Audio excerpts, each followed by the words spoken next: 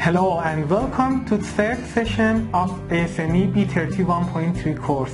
This is Ali and I hope you are doing well.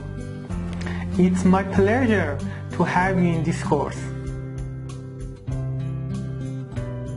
As mentioned in previous session, we trust in code to provide us optimum safety. In this session, with an example, I'm going to show you how safety factor implemented in code's requirements.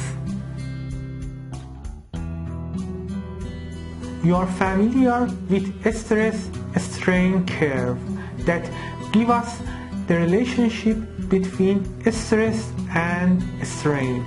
This curve is obtained by gradually applying load to a test coupon and measuring information from which the stress and strain can be determined.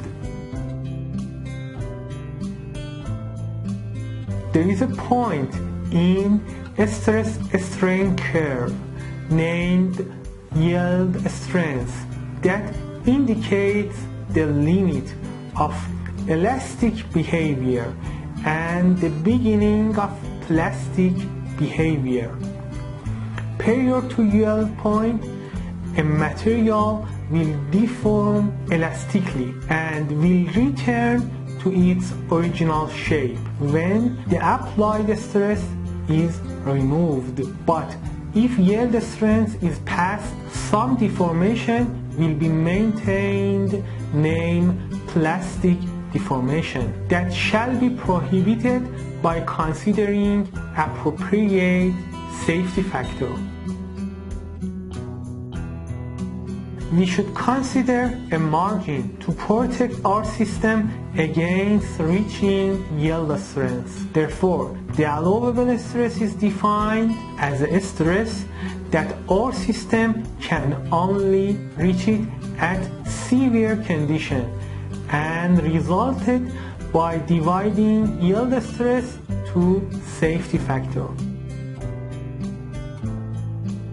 Actually, code use different methods for applying safety factors in ASME B31.3. The allowable stress directly defined in table A1, while in ASME B31.4 and ASME B31.8, the safety factors are specified by those codes. We will discuss this issue in following sessions.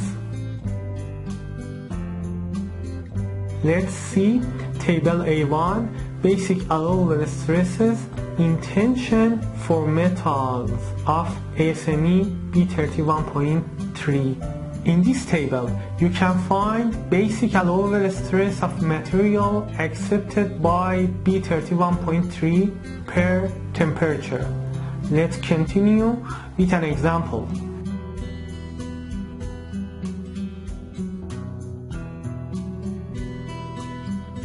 What is the allowable stress of material ASTM A106 grade B at 100 degrees Fahrenheit, and what safety factor is considered for this material at this temperature by B31.3.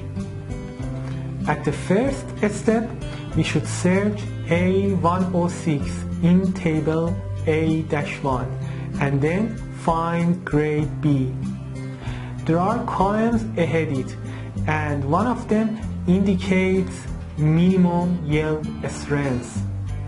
You can find minimum yield strength is equal to 35 KSI or 35,000 pound square inch. In next columns, you can find allowable stress per temperature. So you can find allowable stress of A106 grade B between minimum temperature to 100 degree Fahrenheit in this column. The result will be 20 KSI or 20,000 pound/square inch.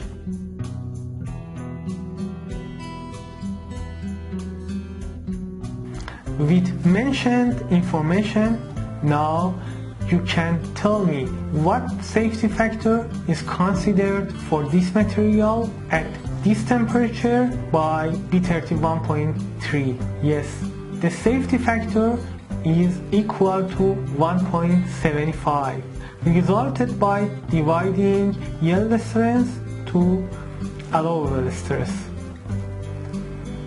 It means that ASME B31.3 considered 1.75 as an optimum safety factor for this material at this temperature to handle the test covers this code's scope of work. In next session, I'll compare the safety factor between B31.3 and B31.1.